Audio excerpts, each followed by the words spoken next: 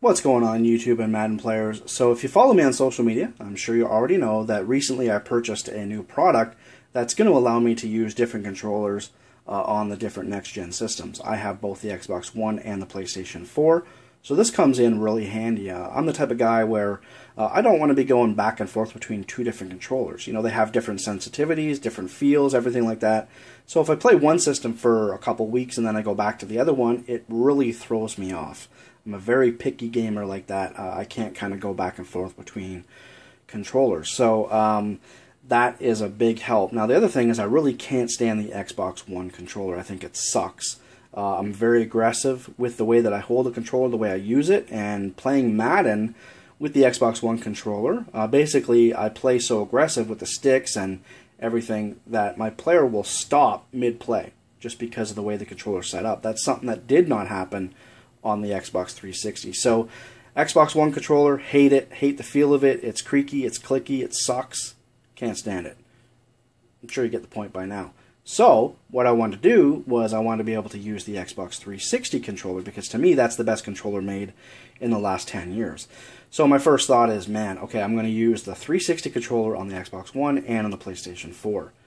Unfortunately, just before I went to purchase it, I did find out that you can't use the Xbox 360 controller on the PlayStation 4, so I was a little bit disappointed, so you're going to want to keep that in mind. I'm making this video so that you guys are aware of what you can and can't do in every aspect that I am aware of. So, I decided, you know what, to get the 360 controller and play it on the X1, like, that kind of solves my problem because I don't have to use the Xbox One controller, but it doesn't solve the problem of going back and forth between two types of controllers. So if you're the type of person that you just have the X1, well, you can easily purchase this product and use that amazing 360 controller and have no problems whatsoever. But because it's not available for both, I decided, okay, well, I'm just going to use the PlayStation 4 controller. I like it a lot.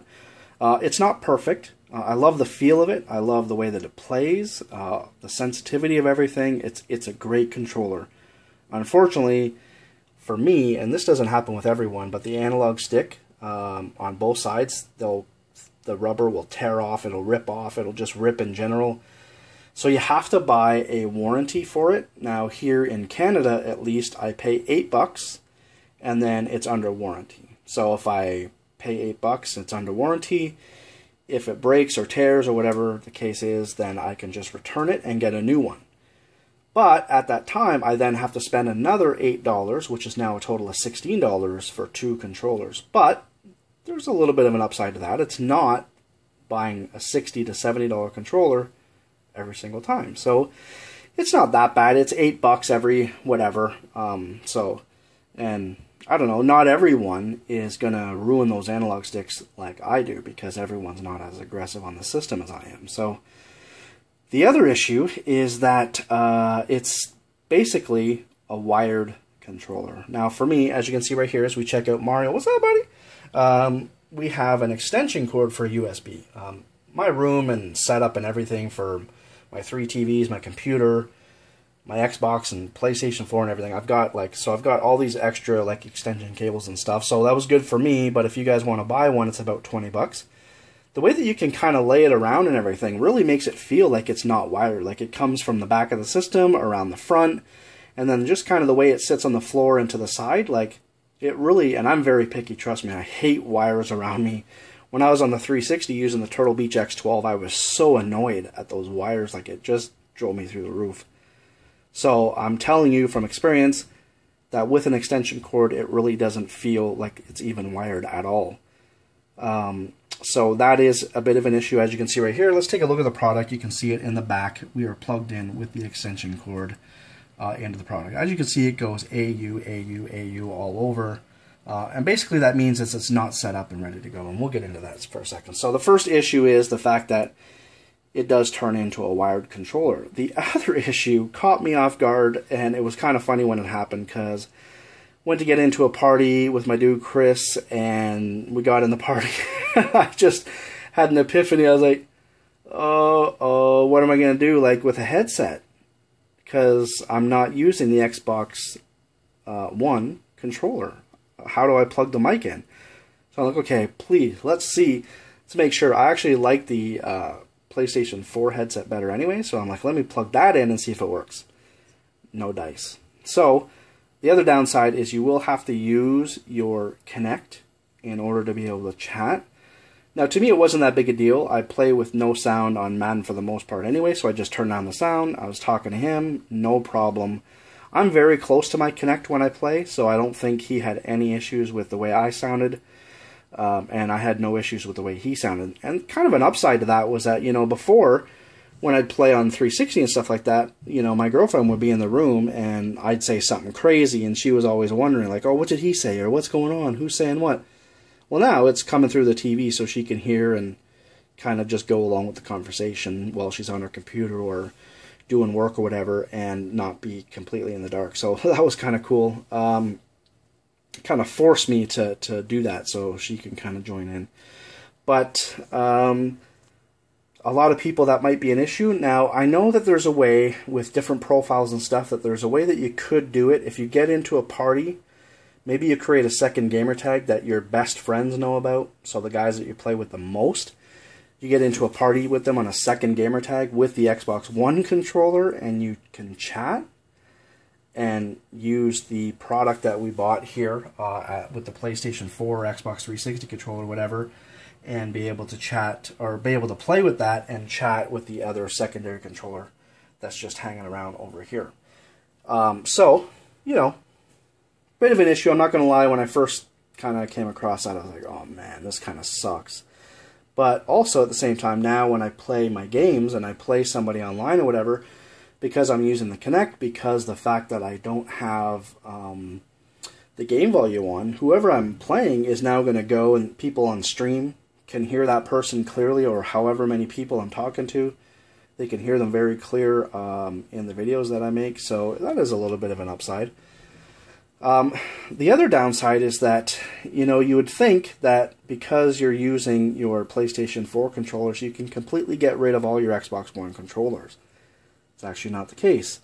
You do need to have basically a startup Xbox One controller, because what you need to do is every time I turn, like I literally just turned on the Xbox One right here. The only thing I did was sign in. Now, if I wanted to use the Xbox One controller right now, if it was plugged in, like, it would work and everything, but if I started up with the PlayStation 4 controller, as you can see, with the light, it is plugged in. So if I go here and I try to use it, it doesn't work. So, let me just kind of do this real quick. As you can see, so there's a difference. Everyone knows that the Xbox One kind of USB that goes in looks like that. So what I'm going to do is I'm going to show you how it works. I'll just put this down for a second. So I will unplug the PlayStation 4 one, and as you knew, it was going back and forth between AU all the time, right? Well, now when you plug in the Xbox One, it normalizes the system, so it'll then turn into a 0. So as soon as you get that 0, okay, I'll put you back down again, you can now unplug the Xbox One controller, plug in the PlayStation 4 controller, and now, as you can see, we are plugged back in because the light is on, and we're going to be able to use it no problem. Now, there's absolutely no lag to it whatsoever. I promise you that. You use the PlayStation button down in the middle of both analogs, just like you would use the Xbox button. So let's say if we go, where are we right now? I can't even see them on. There we go. So we go into Friends, and then we use the PlayStation button. We just tap it, and it goes right to the home screen. So there is no lag at all. It works perfect. I've had zero problems with it whatsoever. As you can see here, we have the Xbox One controller turned on, and now we have this one turned on. The reason why this one's turned on is because there's a battery pack in it, and I was able to like kind of just go and plug that in to normalize the system. So now what we need to do is we need to turn off the Xbox One controller. So what I would do there is I would just kind of flip it over, and I don't know if you can see that, it's kind of dark, and so I just took off the thing. Like, I just leave this under. As you can see right here, I kind of got like a little bit of space there.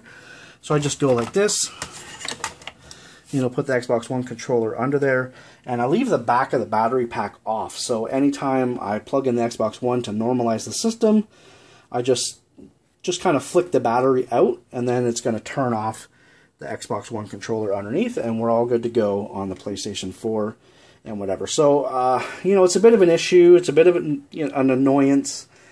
because who wants to have to, you know, keep plugging something in and out every time they go to play? But for me, it is worth it. Now, everyone's different, so that's really going to depend, but I do find that it's not a problem whatsoever for me. For the most part, I do leave my Xbox One on, I guess you could say. So when I do that, I could just leave this plugged in like this all the time and be ready to go all the time to play. But of course, the Xbox One's a little bit glitchy, so sometimes you have to turn it off, which means that you have to go through that thing all over again. So, you know, Route Combo, you asked me a question, asked me for a link, so I am going to put it in the description so you guys can check it out. I love the product. I think it's great. Now I can finally, like, I got to tell you, man, when I started playing Madden on the Xbox One with my friends and was able to use the PlayStation 4 controller and just kind of feel like, you know, that I just hate the Xbox. Like, everyone's different, right? You might love the Xbox One controller. You might hate the PlayStation 4 controller. But the great thing is whatever controller you prefer, that's the one you can use across both systems. Blah, blah, blah, blah, blah. You're all good to go. So, thanks for watching. Hope you guys enjoyed the video. Madden 15 is coming out real soon, so I want to make sure you guys are all set up and ready to go. Give you time to order it if it's something that you wanted to order. Thanks for watching, guys. Don't forget to subscribe, and don't forget to check out Mello. He's been posting some videos for us on the YouTube channel while I've kind of been taking a break and stuff like that. But I've got something important to tell you guys coming up here real soon, so I'm going to be doing a video on that, so you're going to want to look out for that. Don't forget to subscribe. I'll see you soon.